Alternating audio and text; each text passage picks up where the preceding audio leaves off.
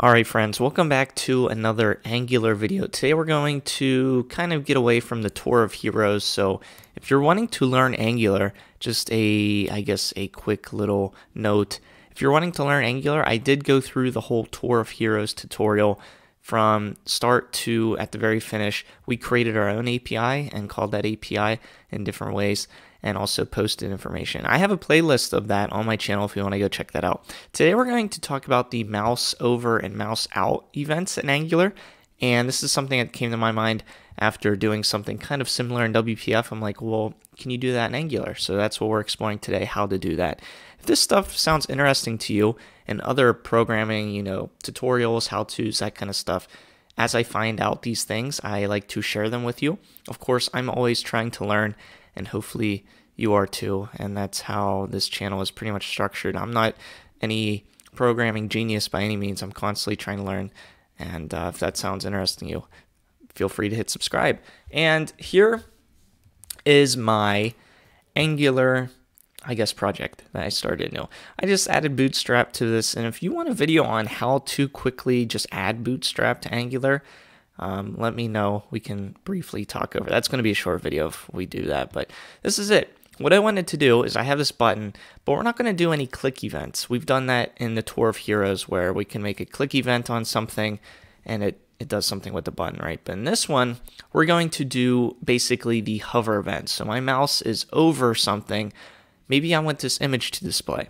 And then when it leaves this button, when it's no longer hovering over it, we want this image to disappear. And that's what this is going to be. We're going to hover over it, show the image, and then take off and not show the image. So that's kind of the example I wanted to show in this video, to show those two events. And here's the basic HTML of the app component, and then we can look at the TypeScript here in a second. But I just have a title, I have an H2, I have the button, I did a break because I wanted the image to be below it, and then I just have this image that I just found on Google Images, and I pasted the URL of that image into the source, and I gave it a class from Bootstrap. But that's basically it.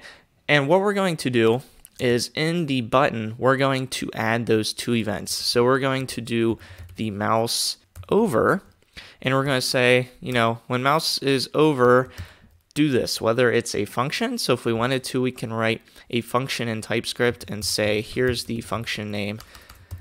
Of course, it's probably not going to be function name, but run this function if we want to do that. But I'm going to do something a little bit different, and you'll see that in a second. But I thought we would just have the mouse over. And while we're at it, let's just do, and then in parentheses, the mouse out. So now we have these two events that we're going to define what's going to happen when the mouse is over and then when the mouse is out, meaning the mouse is no longer hovering over that object. So what I want to do, let's go look at the TypeScript.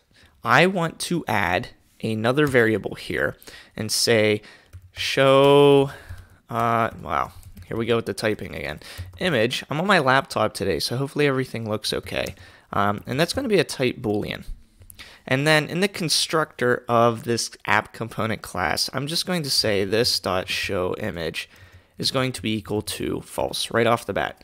So at the very beginning, showImage is going to be false, meaning we're not going to show this image. So I save that.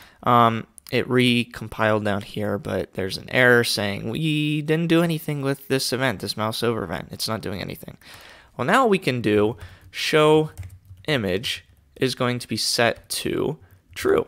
So when the mouse is over, we can set it to true, that variable, and then we could say show image is going to be equal to false when the mouse leaves the button. And then lastly, what we can do is in the image tag, we can say ng if show, I gotta do these in quotes, show image, meaning if this is true, this property in the TypeScript, if that's true, then we will display this image. If it's false, that image will not be displayed. So let's go ahead and we'll save all that. We'll make sure everything now compiles successfully, which it did, and we can just test it out. So it refreshed, and here we go. If we hover over it, you can see the image pops up of this cute little chubby pug, and then if we leave it, the pug disappears.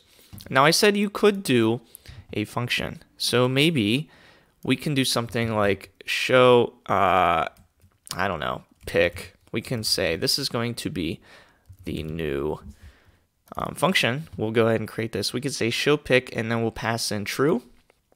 And then this, we're going to say show pick, and then we're going to pass in false.